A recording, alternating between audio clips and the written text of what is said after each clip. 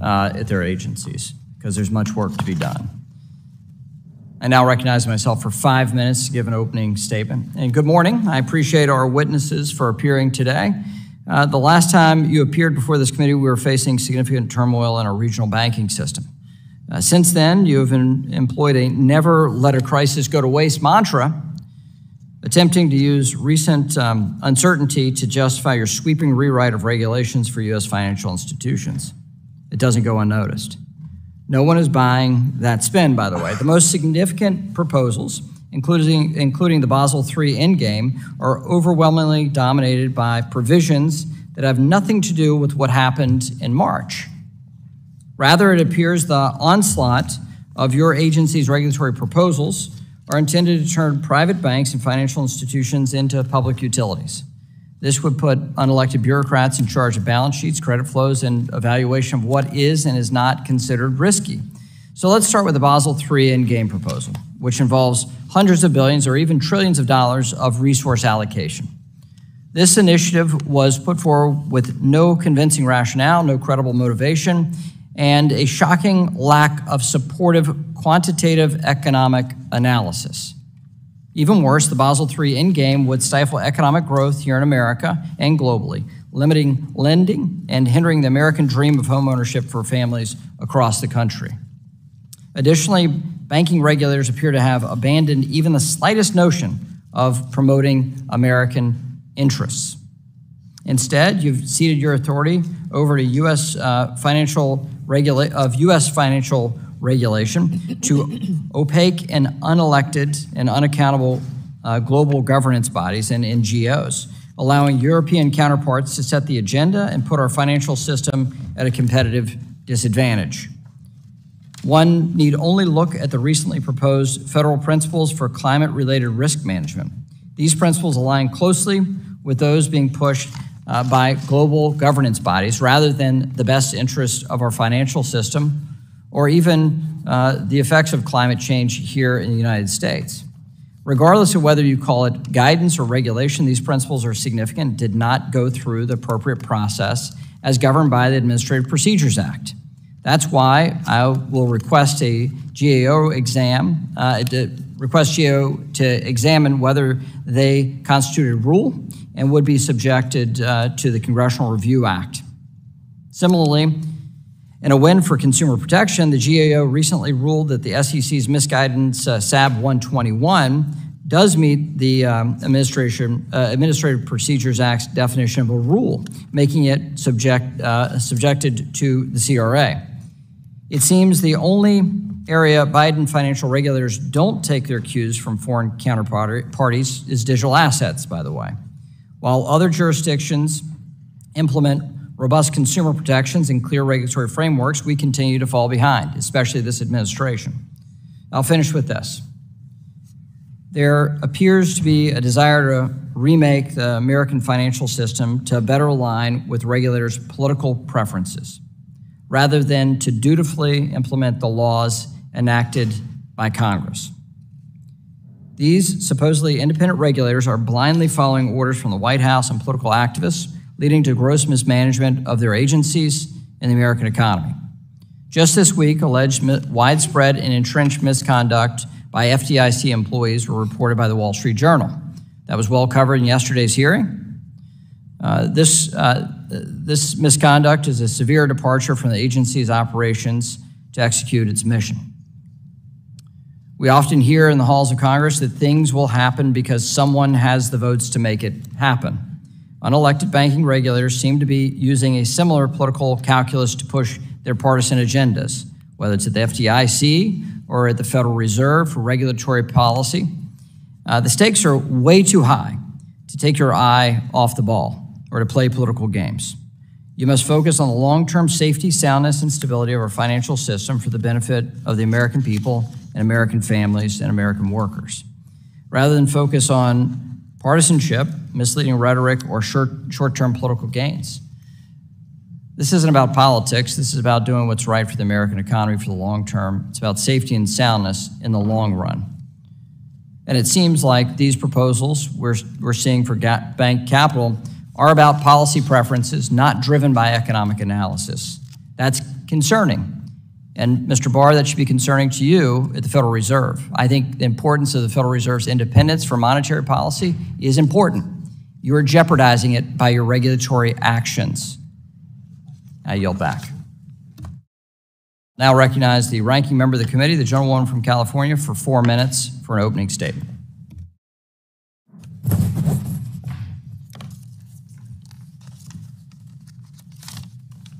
Good morning, and thank you, Mr. Chairman, for holding this hearing, continuing the tradition that Democrats started in holding semi-annual hearings to provide oversight of our prudential regulators.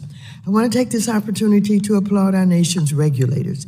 After the failures of Silicon Valley Bank, Signature Bank, and First Republic, which marked the second, third, and fourth largest bank failures in our history, it was our nation's regulators and President Biden's Treasury Department that protected our nation's economy. Now they are taking steps to address weaknesses in our nation's banking system, including by strengthening capital requirements, and this makes some sense because well-capitalized banks lend more. Committee Democrats are also doing our part to prevent another banking crisis. We have introduced a wave of bills to address gaps exposed by the bank failures, such as strengthening bank executive accountability. Several of these bills are advancing with broad bipartisanship in the Senate, and I urge House Republicans to take them up as well. I'm hoping we can discuss legislation today to strengthen deposit insurance to better protect small businesses and their employees. I also want to applaud our banking regulators for finalizing the Community Reinvestment Act rule, something that had not been updated in nearly 3 decades. So under my leadership, committee Democrats led the way to protect the CRA when the Trump administration tried to gut it, including by crashing a FDIC board meeting. So I'm pleased that regulators are taking action to combat modern-day redlining. I look forward to learning more about how our regulators will implement this final rule and stand ready to craft legislation that may be necessary to bolster this effort. Finally, before I conclude, I want to say that I am very troubled by recent reports of sexual harassment and toxic workplace culture at FDIC. All of our nation's regulators should provide safe work environments that are free from discrimination, harassment, and unfairness. So I look forward to learning more today about what is being done at the FDIC and the other banking agencies to ensure that everyone feels safe and respected in their place of work and that wrongdoers are held to account. So I thank you very much. And Mr. Chairman, I yield back. The lady yields back. We'll now recognize the ranking member of the Subcommittee on Financial Institutions, Mr. Foster, for 1 minute. Thank you, Mr. Chairman. As many of our witnesses said before the Senate yesterday and in their written testimony for this hearing, the American banking system is sound and resilient. The bank failures earlier this year were contained, but they demonstrated that the risk taken on by a small number of firms, if not appropriately managed, can result in contagion at financial businesses across the economy, and consequently, the Americans that depend on them for essential financial services. While the stress from these bank failures earlier this year has seemingly calmed, both traditional and emerging risk persist. Traditional financial risk, like interest rate risk, and developing risks, such as rising geopolitical tensions, cyber risk, climate change, artificial intelligence, and emerging technologies present new risks that must be managed appropriately. Our prudential regulators have advanced proposals in recent months meant to address lessons learned from both the global financial crisis and from recent bank failures. These proposals will have an effect not only on the banking system, but on the overall U.S. economy, and it is our job to understand them. Thank you. I yield back. Gentleman yields back. Today we welcome the testimony of the Honorable Michael S. Barr, Vice Chair of Supervision for the Federal Reserve Board of Governors. The Honorable Martin J. Gruenberg, Chairman of the Board of the Federal Deposit Insurance Corporation. Mr. Michael Sue, Acting Comptroller of the Office of Comptroller of the Currency. the Honorable Todd Harper, Chairman of the National Credit Union Administration. We thank each of you for your time for being here.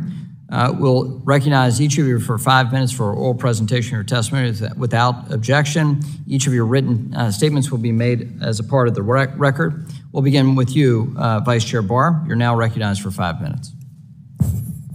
Thank you, Chairman McHenry, Ranking Member Waters, and other members of the committee. Thank you for the opportunity to testify in the Federal Reserve's supervisory and regulatory activities. Our banking system is sound and resilient. The acute stress that occurred in March has receded, and banking organizations continue to report capital and liquidity ratios above minimum regulatory levels. However, some banks have recorded sizable declines in the fair value of certain assets as interest rates have increased, putting pressure on tangible capital. These banks are actively managing the resulting set of risks, but these could take some time to address. Additionally, some banks that have high reliance on uninsured deposits are using more expensive funding sources to manage their liquidity. Looking forward, preserving a sound and resilient banking system requires continued attention to address identified vulnerabilities and vigilance to changing conditions. Starting with supervision, since the bank failures earlier this year, the Federal Reserve has been moving forward with ways to improve the speed, force, and agility of supervision as appropriate. In considering improvements to supervision, we are very mindful of the differences in size, risk, and complexity of supervised institutions, and the importance of maintaining the strength and diversity of banks of all sizes that serve communities across the country. Furthermore, supervisors have been focused on addressing material risks presented by the current economic environment. This includes conducting targeted reviews at banks exhibiting higher interest rate and liquidity risk profiles, and monitoring for potential credit deterioration, particularly within the consumer and CRE lending segments. A key component of this resilience is capital. Capital allows banks to absorb losses on those assets while continuing to serve households and businesses. In the global financial crisis, the effects of woefully undercapitalized banks had a devastating impact on our economy and resulted in the worst recession since the Great Depression. It took 6 years for employment to recover. More than 10 million people fell into poverty, and 6 million families lost their homes to foreclosure. And these costs occurred even with substantial support from the government. In the years following the global financial crisis, the board adopted a set of capital reforms which greatly strengthened our banking system, and capital ratios of the largest banks have more than doubled since 2009. At the same time, the U.S. banking system has grown from $12 trillion in assets to $23 trillion today, while showing strong profitability and overall market valuation. U.S. banks have enhanced their position as leaders in global capital markets activity. Importantly, these reforms have served the U.S. economy well. Our economy has grown substantially with the continued support of robust lending from a stronger banking system. The reforms to the capital requirement framework that the banking agencies proposed earlier this year are the last stage of these post-crisis capital reforms. It has long been recognized that work remained to improve how banks measure risk, which is critically important because the riskier a bank's assets are, the more capital it needs to protect against those risks. The proposed rules would apply to banks with at least $100 billion in assets, fewer than 40 of the over 4,000 banks in our banking system.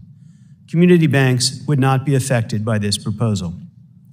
The effects for each bank would vary based on its activities and risk profile. Notably, the increases would be most substantial for the largest and most complex banks, the GSIBs, and the bulk of the estimated rise is attributable to trading and other non-lending activities. The comment period is an important part of the rulemaking process. We are providing the public nearly 6 months to review the proposal so they can provide meaningful comments.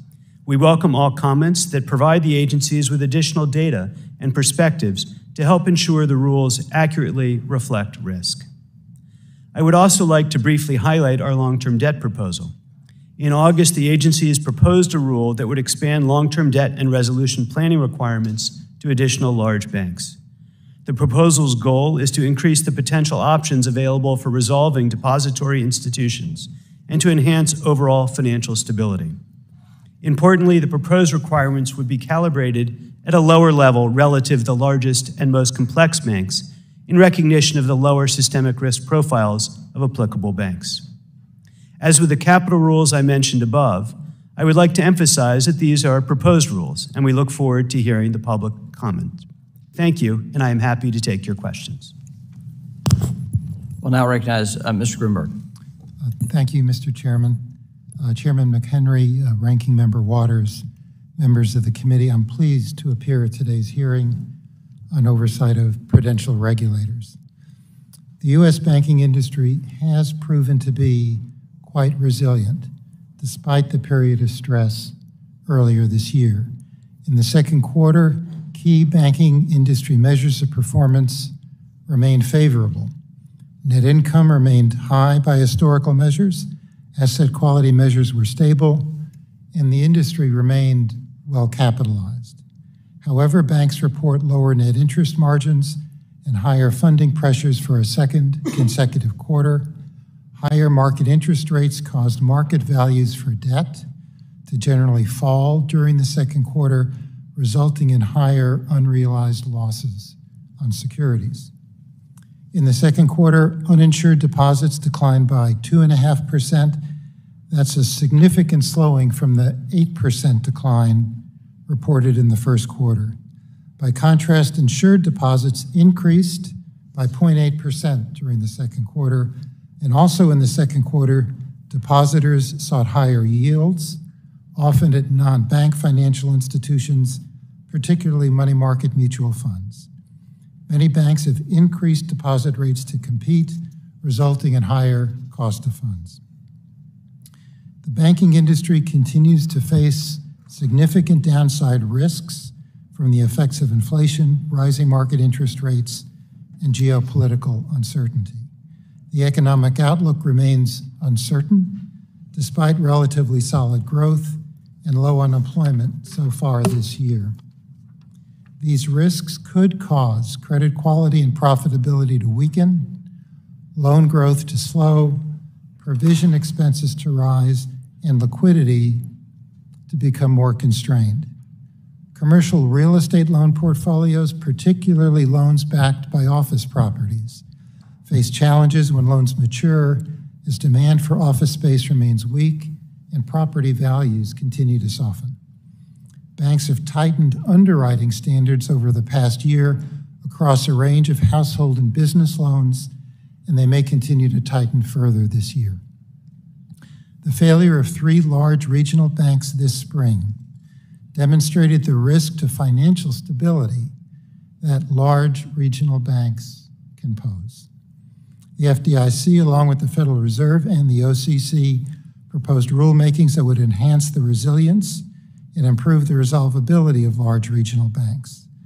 These include a long-term debt proposal that would require a layer of loss-absorbing capacity at large banks to take losses before uninsured and insured depositors, thus decreasing the incentive for uninsured depositors to run and mitigating the need for a systemic risk exception in a future failure. In July, the banking agencies issued a notice of proposed rulemaking for Basel III.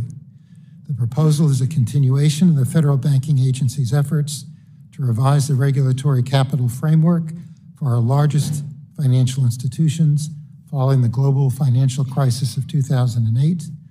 Notably, it does not apply to community banks. The NPR would make important changes to address capital weaknesses identified in the 2008 financial crisis, enhance the resilience and stability of the banking system, and enable the system to better serve the U.S. economy.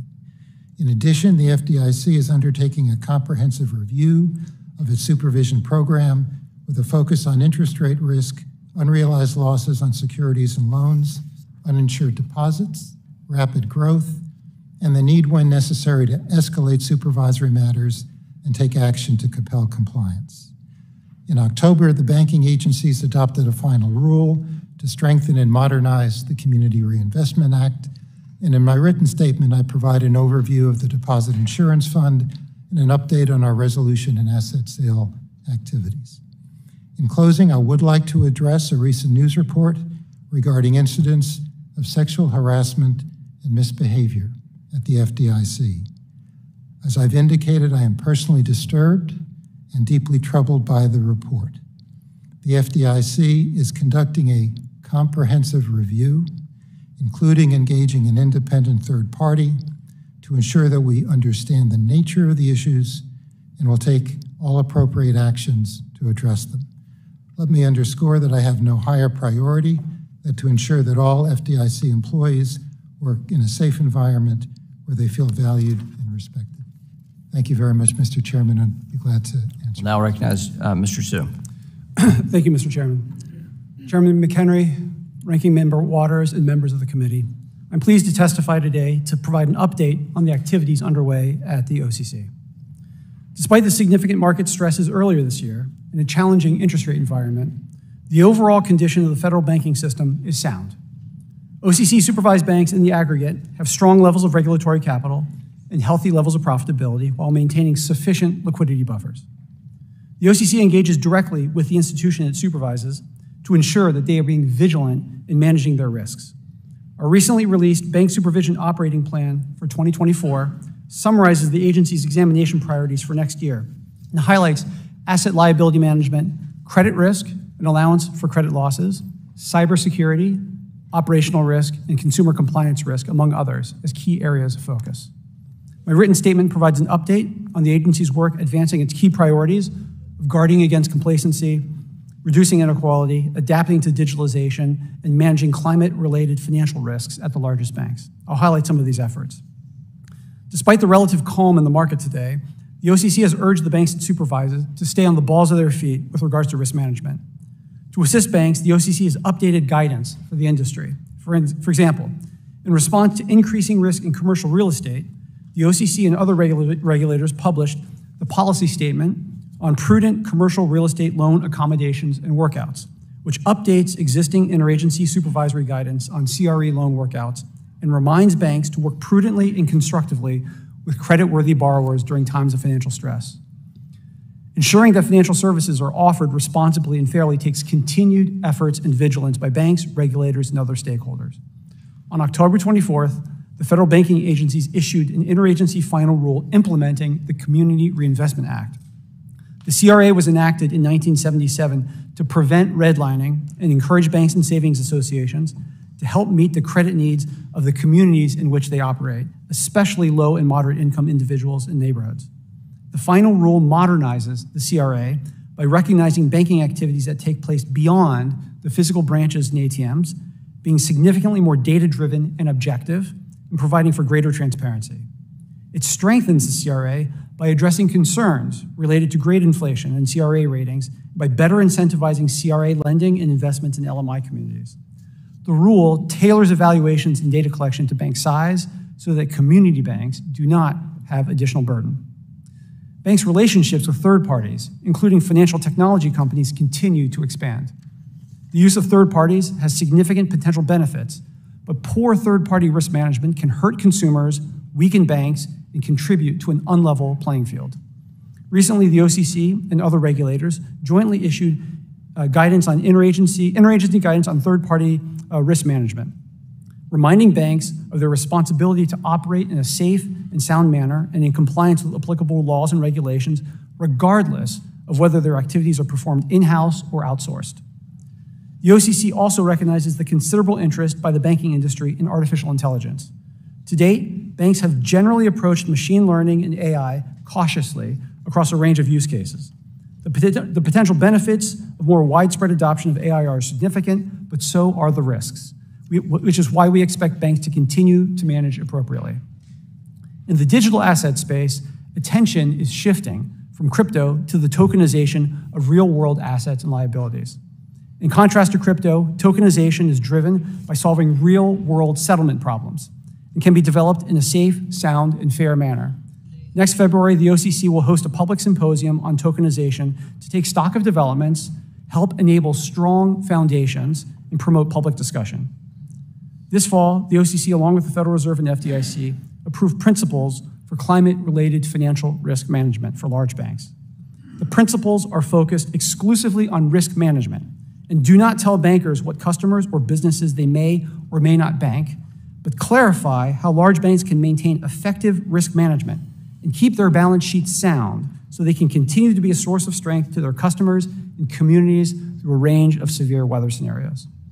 In closing, the OCC continues to be engaged in a range of efforts to ensure that OCC-supervised banks operate in a safe, sound, and fair manner, meet the credit needs of their communities, treat all customers fairly, and comply with laws and regulations now and into the future.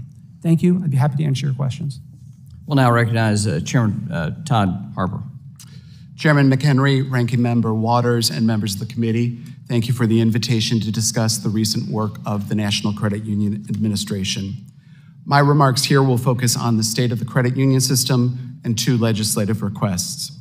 During the last year, the credit union system has largely remained stable in its performance and resilient against economic disruptions.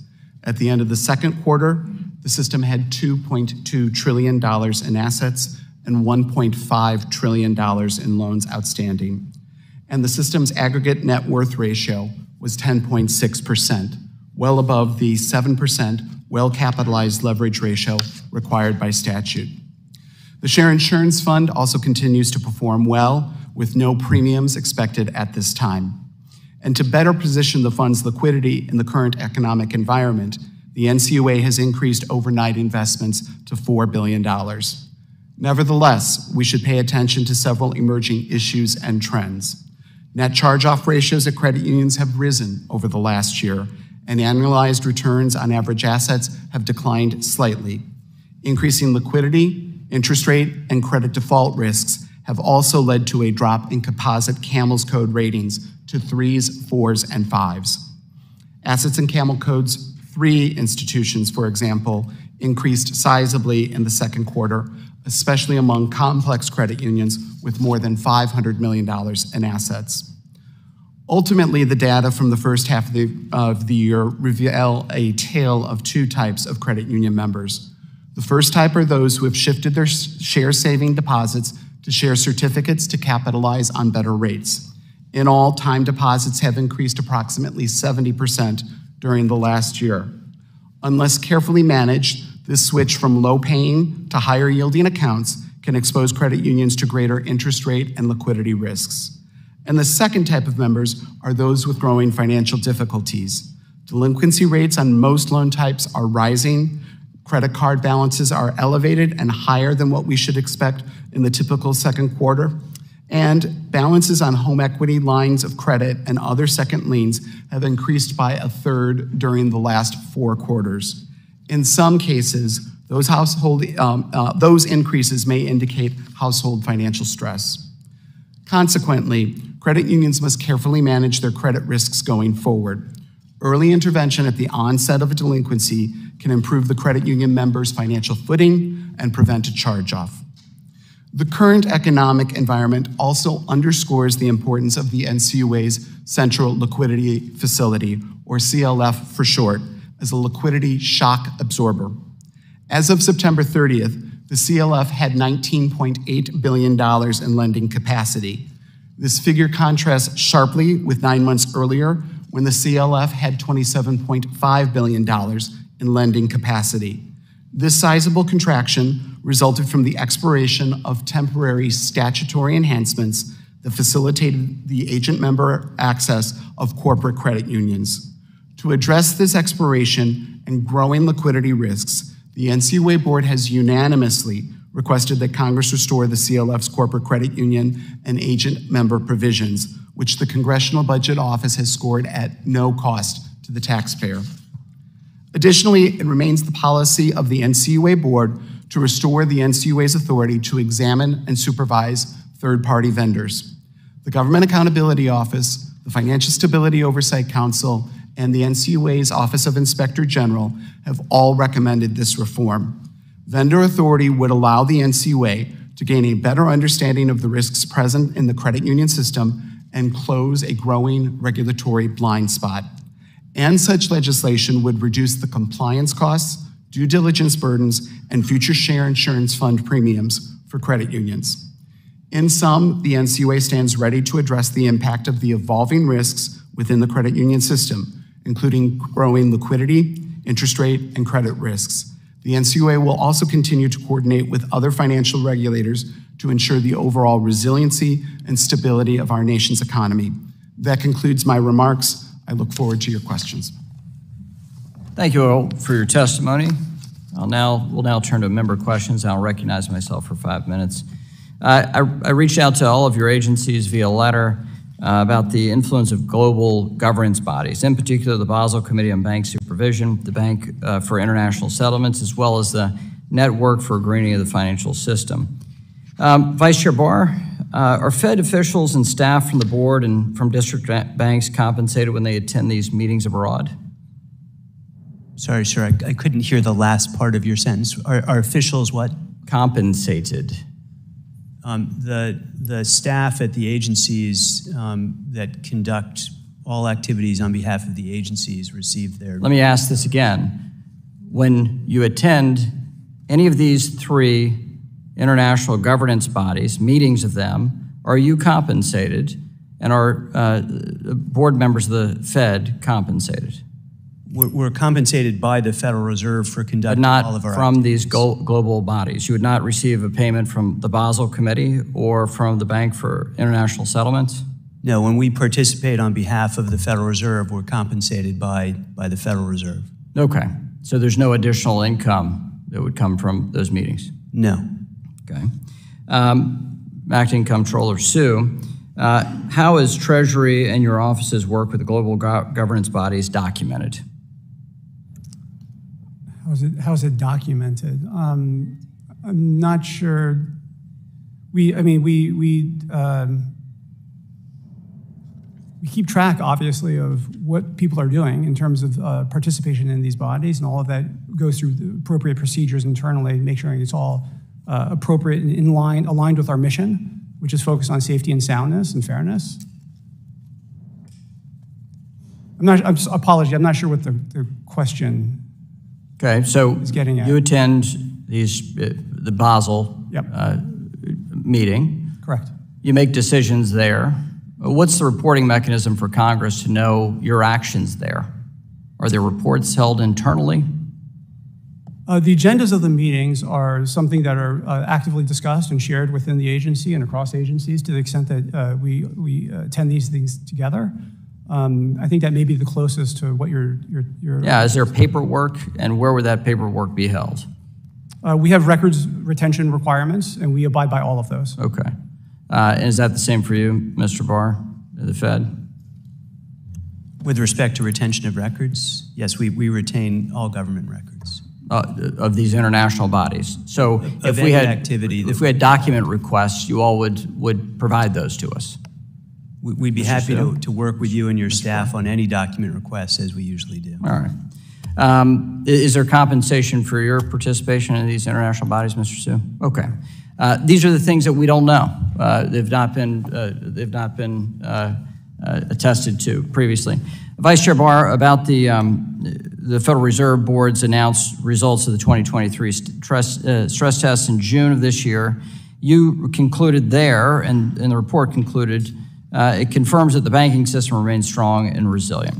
So what economic analysis did you conduct to support your significant change in capital requirements that you're proposing?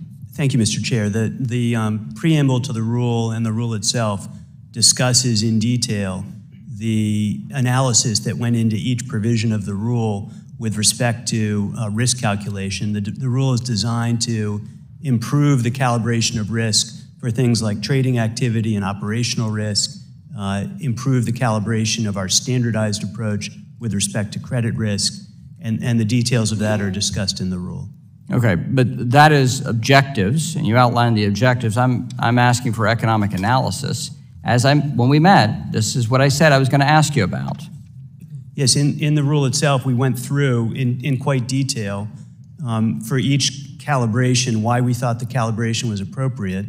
And then for the rule as a whole, the rule addresses the economic costs and benefits of the approach and finds that the economic benefits of reducing risk. Certainly they do, as all agencies do. They conduct an economic analysis and say the benefits far exceed the costs. But there is no math you provide in that report that justifies your actions. These are political decisions you're making. That's my view of it. Without any backup for economic analysis, that is what the public is to conclude. Mr. Gruenberg, there's a lot of discussion about your agency. I was just wondering, since you've run the agency, been there for 20 years, have you ever been investigated for inappropriate conduct during your time at the FDIC? Pardon me? No, Mr. Chairman. All right, well, I appreciate your candor. I believe the workplace culture starts at the top. With that, we'll go to the ranking member, Ms. Waters. Thank you very much, Mr. Chairman. Chairman Gruenberg, it was troubling to learn of the sexual harassment reports stretching back more than a decade at the FDIC, with many of those harmed feeling like they had nowhere they could turn to get help. It was reported that you have launched a comprehensive review and you hired an independent firm to contribute to that effort. But what other steps is your agency taking today to ensure that all employees understand that this really is a top priority to provide a safe work environment and to hold individuals that engage in these shameful acts of harassment, misogyny, and discrimination fully accountable for their misdeeds? Thank you, Congressman, for that question. This is the top priority for the FDIC now, to get a handle on these issues and address them effectively. As I indicated, I was deeply disturbed and troubled. It's quite clear that there have been FDIC employees who have experienced horrendous treatment, and it needs to be addressed because it's completely unacceptable. You indicated we've engaged an independent third party to do an agency-wide review, both of our Washington offices and our regional and field offices. And in addition, we will be looking at all of our policies and procedures to ensure that they are as easy as possible for any employee who believes that they've experienced improper conduct to file a complaint and file it securely, and to know that they will be protected, as well as looking at our processes for holding individuals who engage in misconduct accountable based on the facts and the law. Thank you, Chairman Gruenberg. Would you commit to providing us with a detailed written plan on the steps the FDIC plans to take to address this issue in the next 15 days, as well as a written report of the findings from your comprehensive review of the matter when that concludes? Yes, Congressman, would be glad to do that and to be entirely transparent with you and the committee as we proceed here. Thank you. I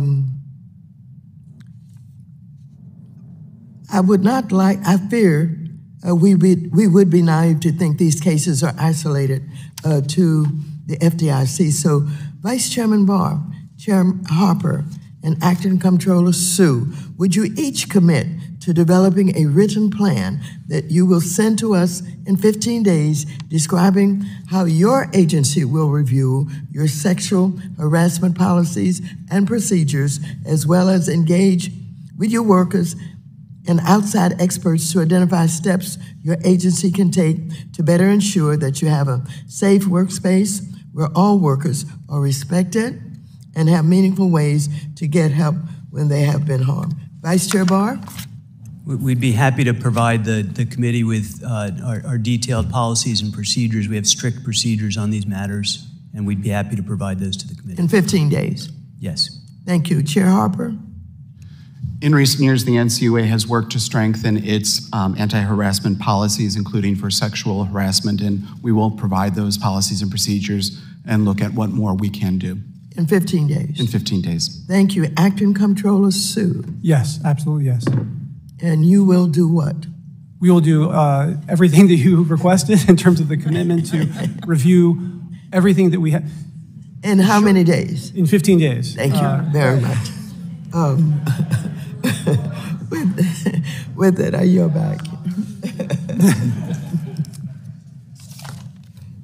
Well, it's good to know these agencies can comply quickly with oversight requests if only universal. We'll go to the Vice Chair, Mr. Hill, for 5 minutes. Thank you, Mr. Chairman. Gosh, that's so inspirational. I may start straight away with Chairman Gruenberg. You've got bank merger and acquisition applications pending before your agency. Could you provide us a list of those pending applications? Would be glad to, Congressman. And also just note on it how long since their application was accepted. So just, I want to know the length of time. Thanks so much. Mr. Harper, on the same sort of topic of just information, I was looking at the statistics last year, and there have been 16 banks bought by credit unions in the last year. That's of interest to both sides of the dais up here on what that means. I mean, are these tax-paying companies that are now converted to non-tax-paying cooperatives? Do they convert their deposits to shares? I don't think there's enough information on this committee. Could you send me a memo on that? We would be happy to. That'd be very helpful, thank you. Comptroller Sue, you're aware the committee's been working on stablecoin legislation under Chairman McHenry's leadership and Ranking Member Waters' leadership for a couple of years now, and your staff's been really helpful, and I want to say thank you on that. Congress gave the OCC the authority to charter non-depository trust banks that limit operations to just those of a trust company and related activities. Under existing laws, a national trust bank can issue stable coins, and the OCC clearly has that legal authority to charter such a bank. Do you agree with that? I agree we have the authority. It has to be done in a safe, sound, and fair manner, and those are the standards for any national bank, Federal Savings Association. Right, there's 60 or so of those non-depository trust companies under your charter authority, isn't that right? I would have to look at the details, but that sounds about right. Yeah, and as the primary federal regulator for those, do you think the OCC staff and your team, exam team, supervisory team, are capable of supervising if they were to issue stable coins? Do you think you're competent at doing that? Staff is extremely capable, yes. Very good. Well, I think you do have that obligation to make sure they operate in a safe and sound manner, but I think there's been some, I've heard some controversy that somehow you can't do that effectively, and I think you probably can, so I wanted to verify that with you. Let me stick with you. The SEC has a new custody rule, which has concerned, again, members on both sides of this dais.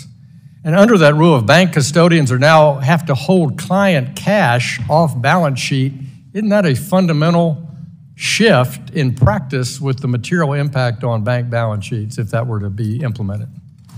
Yeah, it would be a shift, yes. Have you considered how mandatory cash segregation as proposed by the SEC would impact bank operations? We've looked into it, yes. Do you agree with the SEC's approach? We have some concerns. You have some concerns. Vice Chair Barr, do you share those concerns with the SEC's approach to this custody rule? I think it would be a significant change in custody practices at banks, and we have shared that with the SEC. Yeah, I think many here on this panel have. We just don't really understand it. We know they're off chasing their concerns about digital assets, but they've swept up the whole common law and state statutory and federally statutory custody practices in it, and I personally oppose it quite significantly. I think it's, I would use a technical term, dumb, I think, the way they describe their rule. Vice Chairman Barr, in August, Mr. McHenry and Mr. Heising and I sent a letter about this novel activities rule, and you were very prompt in helping send your staff up to brief our staff on how that's working. I want to talk a little bit about the intent of that. Does the Fed plan on first responding to our letter that we sent you? Mr. Hill, if we haven't responded to your letter, then we will certainly respond. I'm not aware of the status of the correspondence. Okay. So tell me about this non-objection status. If it proves to disincentive member banks from participating in stablecoin activities or other fintech activities, isn't that a problem? Don't we want innovation in our banking system? We definitely want innovation in our banking system. Innovation, I think, has been critical to having a thriving financial sector and a thriving economy.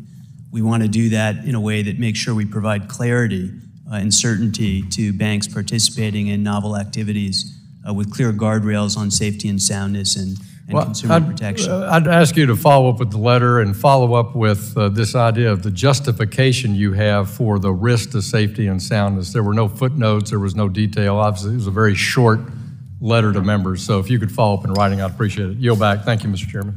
We'll now go to the ranking member of the Small Business Committee, Ms. Velasquez, for 5 minutes. Thank you, Mr. Chairman. Vice Chair Barr, you and I spoke recently about the Basel III proposal, potential impact on small business lending. While I'm supportive of the reforms, I am always concerned about small businesses' ability to access capital. What economic analysis has the Fed conducted to ensure small business lending won't be constricted or that the cost of origination won't dramatically increase because of this proposal, particularly in a high interest rate environment? Thank you, Congresswoman, for the question. We agree that we want a thriving small business sector. Small businesses are the lifeblood of their local communities. The rule that we have proposed would not make significant changes with respect to the cost of credit for small businesses. Under the proposal, small businesses would have, generally speaking, the same risk weight that they have under current rules, but it would provide for the ability for small businesses to have a lower risk weight if they meet specified criteria. And have you factored in the interest rate environment today? We are trying to develop a proposal and then finalize a rule that would be appropriate throughout the economic cycle. And have you met with any financial institutions covered by this proposal about the potential impact on their small business lending portfolios? We do welcome comment from all banks. We've met with banks on the proposal. We've met with other members of the public, and we welcome those comments. And if presented with credible evidence from these institutions about any potentially negative effects when it comes to their small business lending portfolios, specifically, would the Fed be open to adjusting the proposal? We are open to all kinds of improvements to the rule. We welcome comments on the rule. We want to make sure we get the proposal right. We'd welcome that input. Vice Chair Barr, as you know, 40% of all small business loans are originated by community banks. And just to be clear, so there is no disagreement, community banks are exempted from this proposal, correct? That's correct. Community banks are exempt from this proposal. It only covers the top 37 banks in the country. Thank you. Chair Gruenberg, when you and I and your colleagues appeared before this committee in May, you stated that it was realistic to believe a notice of proposed rulemaking on Section 956 of Dodd-Frank will be released by the end of the year. Is that still your expectation? Congressman, I don't know if we're going to be able to act by the end of this year. I will tell you that, this is a joint rulemaking involving 6 agencies. It has had intense principal level attention of all 6 agencies. I think we are in general alignment, and I think we're going to move toward a reproposed rule. It may not come till the early part of next year to get everybody. Isn't that been the case for the last 12 years? Yes, no, I understand. Believe me. Believe me. As I have said it to each of you before, the statute requires a completed rulemaking within 9 months, and it has been 12 years. And just so you are all aware, I will continue asking for updates on this at every future hearing until the rule is written. It is well past time you get this done. Thank you, Mr. Chairman. I yield back. We'll now go to the gentleman from Texas, Mr. Sessions, for 5 minutes. Mr. Chairman, thank you very much. Mr. Chairman, there's been a lot of discussion this morning about the integrity of these organizations that sit in front of you. I'd like to put into the record a copy of a Wall Street Journal article that more specifically outlines without objection what this is, and I find it incomprehensible that someone would not really be able to understand this and put an immediate response out, but rather to hire somebody outside and ask that they look at the whole organization. It may take months and months rather than issuing a direct response to that. And Mr. Chairman, I do know that the gentlewoman, the ranking member, was most explicit to ask for that back in 15 days. I want to thank her for that because I think she, like this whole committee, is disgusted at that performance level. Not making friends and success with your employees is a difficult task.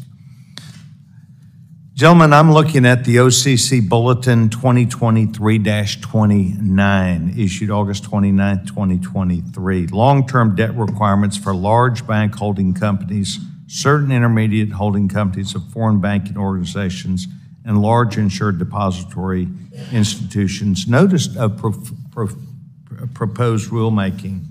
And as I go through this, not for the first time, but the first time in a couple days, as I look at this, it is rather extensive. You're telling them how to run their bank.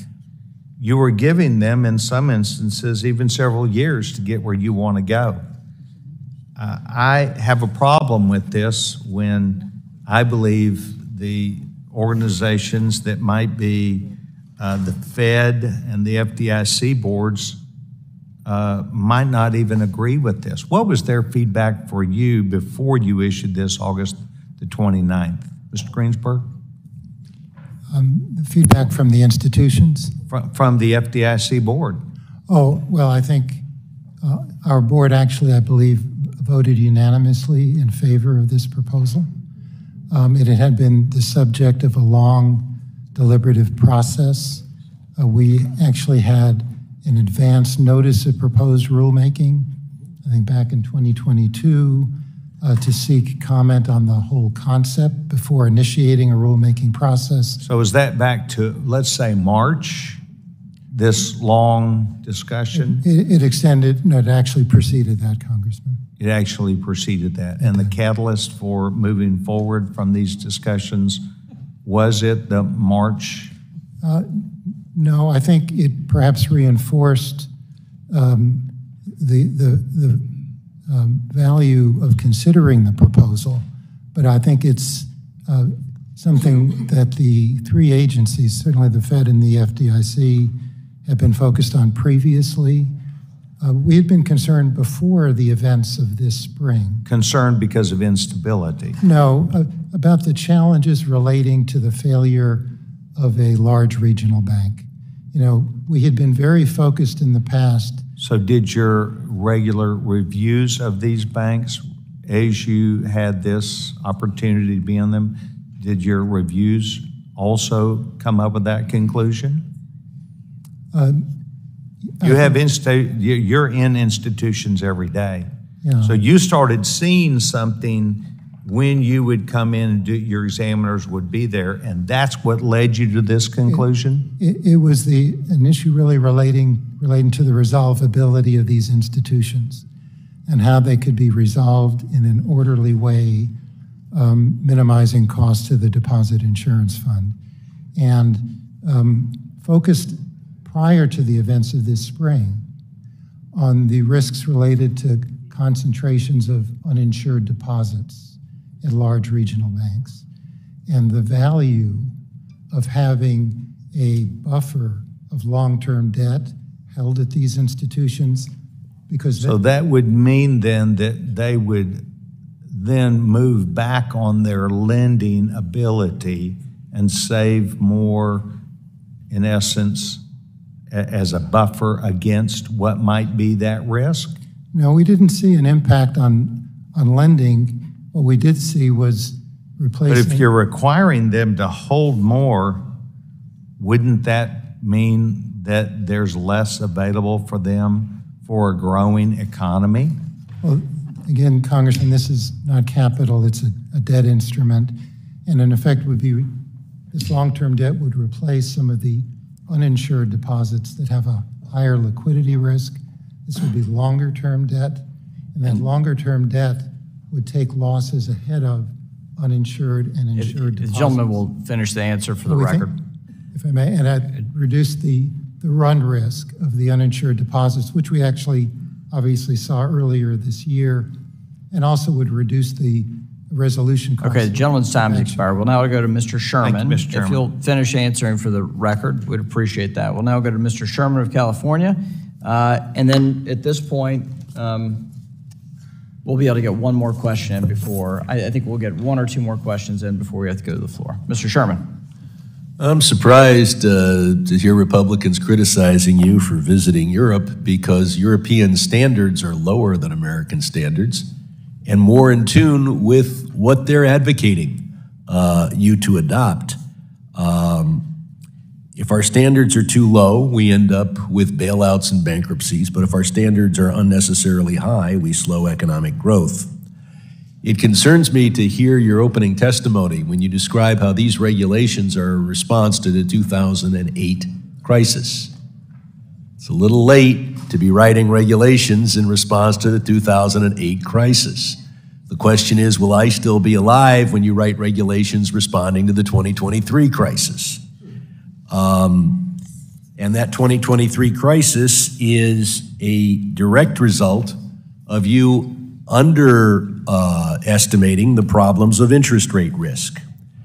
You've worked hard on these regulations, but as I'll point out to you, they discriminate against the environment, they discriminate against first-time home buyers, and they discriminate against small business. Now, one of the ways they discriminate against small business is a small business, the bank has very little interest rate risk. They're short-term loans or they're adjustable rate. You buy a 30-year bond, might be very creditworthy, might not have any credit risk, it has all that interest rate risk. I'm flabbergasted that it's taken till now for you to propose regulations to say that banks have to recognize unrealized losses on held for sale securities. That's flabbergasting, to think that you would take an asset that the bank paid $1 million for, that the market tells you is worth only $600,000, and count it as $1 million. But half these securities are in that hold to maturity account, and you're not doing anything about it. Are any of you thinking of causing banks to recognize unrealized losses? And I urged this back when you were here back in March, just a few days after Silicon Valley Bank, on all mark-to-market, the losses on all the securities. Are any of you considering that? Mr. Barr? Thank you, Mr. Sherman. You raise an important question. First of all, as I said at the beginning, we're open for comment on all the issues you've raised. You've just heard my comment. And with respect to unrealized losses, the proposal is focused on available for sale securities, as you point out. It's the rule we have for GSIBs. We don't have that for other large banks. This would apply that approach to other large banks. You're doing a tiny step forward when you had a massive crisis thought to be a risk to our entire economy, and you invoked that law. And you're taking this tiny step, and you're leaving on the balance sheet assets at $1 million that you know are worth $600,000. But in doing so, you're discriminating against small business. Every time a bank decides is incentivized to buy that long-term debt on a securities market, that's money they can't lend to a local pizzeria. Speaking of discriminating, against I mentioned first-time home buyers. First-time home buyers often need mortgage insurance. Your current rules recognize that mortgage insurance may not be perfect, but it's useful. Can any of you raise your hands if you want to defend the idea of having a zero value for mortgage insurance? I see no hands going up.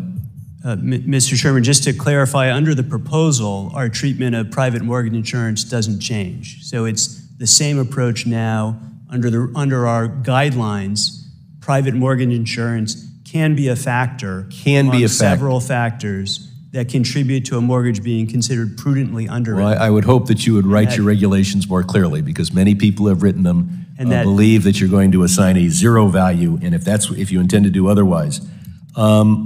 Congress spends a lot of money providing these clean energy credits, and you undermine their value, you undermine congressional policy.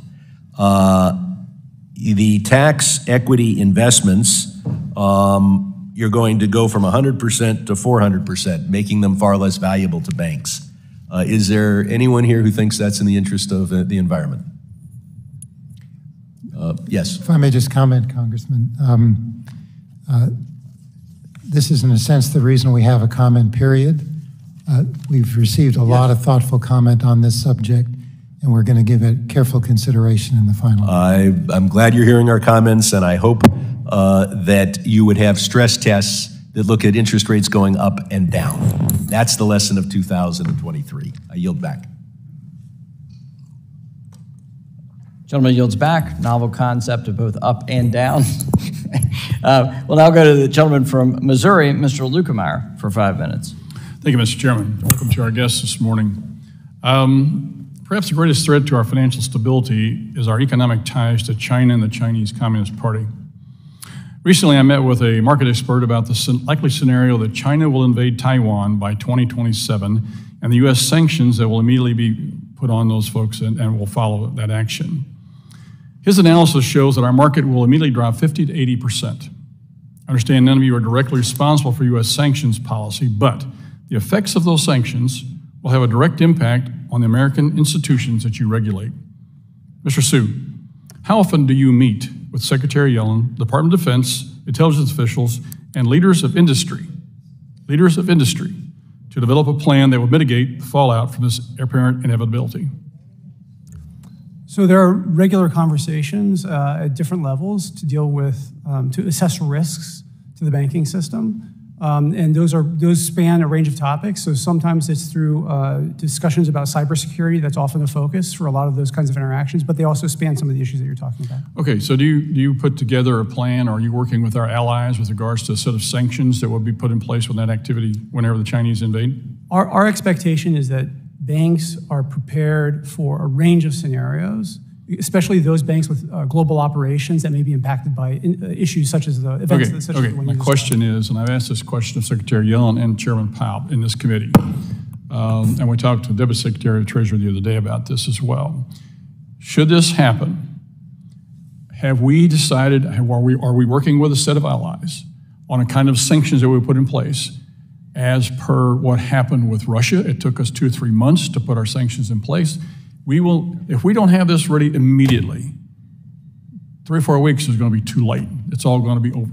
So the question is, number one, you've answered it with regards to having some discussions across the board, but are you putting in place a set of plans for a set of sanctions that you will put in place immediately when that action takes place? So sanctions policy is not in our jurisdiction, but we do communication and coordination for the kinds of events that you described are critical, and we focus a lot of attention on ensuring that we have those channels of communication and coordination. Okay, Mr. Harper, are you involved in those discussions at all? No. Are you concerned at all about the impact that that would have on credit unions across this country whenever that action takes place? Certainly, I'm concerned about all material actions, regardless of the source of them. Mr. Gruenberg, are you concerned about it at all? Have you talked about it with these guys, involved in discussions? You raise a critical issue, Congressman. There are contingency plans, but for me to respond, if you don't mind, I'd like to come back to you if I want to be careful. Because as you all know, the interest rate risk problem that you've dealt with back in March is going to be a teeny tiny thing compared to what this would be. So I think we need to be thinking about this in terms of how we can address this for the protection of our whole system, not individual banks. Okay, Mr. Barr, last year the Durbin credit debit rule was cited by the Government Accountability Office as causing significant damage to checking account access. Research is conclusive that merchants never lowered consumer prices in response to the Fed's rule, and community banks and credit unions have borne the brunt of this harms regulation. I believe the number is 98% of the money did not go back to consumers as they had promised. And in fact, I've got from February 2011, in an investor call, Home Depot CFO reported the rule would increase their profits by $35 million in that year.